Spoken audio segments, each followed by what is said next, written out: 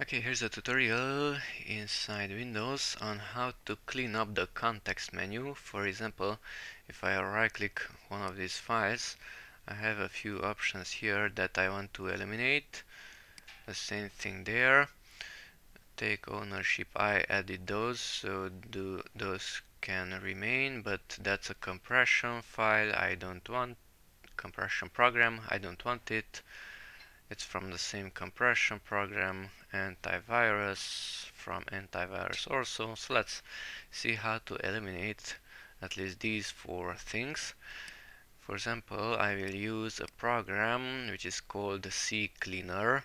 Download and install CCleaner, and after installing it, if you right click the recycle bin, you should have open CCleaner and run CCleaner.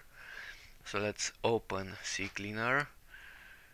Okay, and let's go here to tools, and after tools let's go to startup, and after startup here to context menu, and here are these programs 7-zip, AVG and so on. So let's select all of them and click disable.